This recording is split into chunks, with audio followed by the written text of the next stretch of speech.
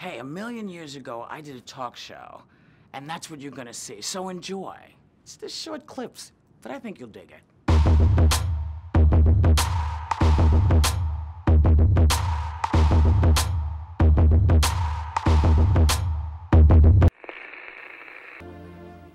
She's actually great.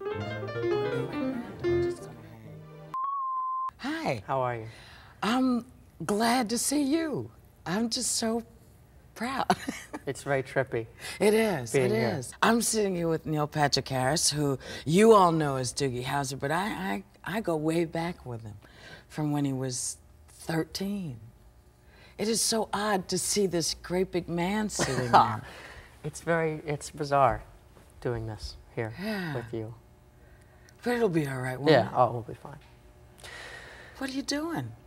Nothing, I'm working, and I just bought a place. You bought a house? Bought a house. Uh-huh. Now see, this is just weird, because you were like the first person I ever met. Ever met for Clara's Heart. Yeah. Do you remember the first time we met? Oh, absolutely. Absolutely. I was flown in for a meeting with you and the director, Bob Mulligan. Right. And I drove with the producer to your house in Malibu. Right. And we got there, and I was just freaking out. I mean, I was panicking, because it was like you're a famous movie star. And I came into the house, and it was this great house. You remember it. You lived there, with glass walls, and you were sitting there getting your hair dreadlocked long for the first time. Right. You hadn't had it long. You kept it short. That's right. And you sat there, and we just talked, and you asked me who my favorite movie star was, and actors, and what I enjoyed, and then that was it. And we talked for a little while, and then you just sat there, and you're a very peaceful person, you know. You do that to a guy. Well, I should hope so.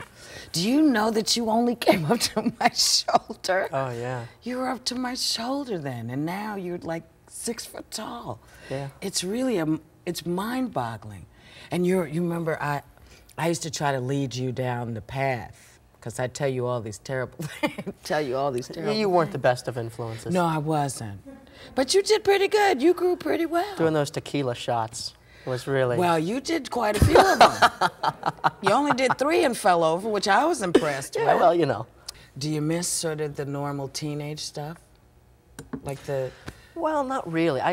So we shoot 6 months, and then we're off 6 months. Right. So I would film for 6 months and then go back to school in New Mexico for the other 6 months. So I got to be involved in some of it, and at the same time I got to go to award ceremonies and do, you know, the Tonight Show, meet Johnny Carson, and do things that no one else would have gotten to do. Right. So I missed football games, and I missed pep rallies and stuff, but I got to do some other things. So now, how do you avoid, I guess, the troubles most, I don't want to call you a child actor, but because that's not where you are now, but how do you avoid the pitfalls that most of these young guys seem to fall in? I mean, there's a lot of young actors in trouble. Well, I think a lot of it stems from your family, and I'm really blessed with a great family. My parents are still married, have been for 25 years, and they don't live in this state. And I think that that's a problem for a lot of people. A lot of, you know, Gary Coleman and these people that had a problem. Their family life was horrible. I mean, they were fighting. Their parents were taking money from them. They're divorcing and blah blah blah. And so when they would go to the set, it would be like this great. People would bring them snacks and wait, you know, do everything for them. And then they'd go home and they hated it at home. So they couldn't figure out what was normal. So when the show was over, they're SOL, you know, they're just there with nothing to do and just their family to deal with. So I think that that's a problem that I don't have to deal with at all. And I think the fact that I have a sense of normality and my parents aren't stage parents are very hesitant about me even working, didn't even want me to get involved, because this is a really weird town and the morals of people aren't normal.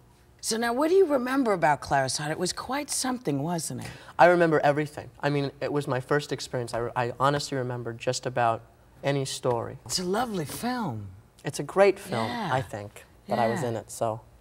Well, it's okay to say that if you're in it. Yeah. Believe me, there'll be enough in like a career to say, oh, I wasn't in it. You know, I know this from experience. So you make this movie, you get this Golden Globe nomination. I was very thrilled for you, very distressed for myself. But only for a second, only for a second. It was really, I mean, it was an honor. I had no idea. And you're nominated against all these, you know, Martin Landau and all these people, and then they say, and the winner is, and you're like, I mean, you're being 15. You just, we finished. I couldn't breathe. Yes. I had to walk out. It's kind of embarrassing, but it was, yeah, it was neat. I mean, the whole experience overall was just wonderful. Couldn't have been a better person to lose my, you know, my actor's virginity with. Yes. Yeah.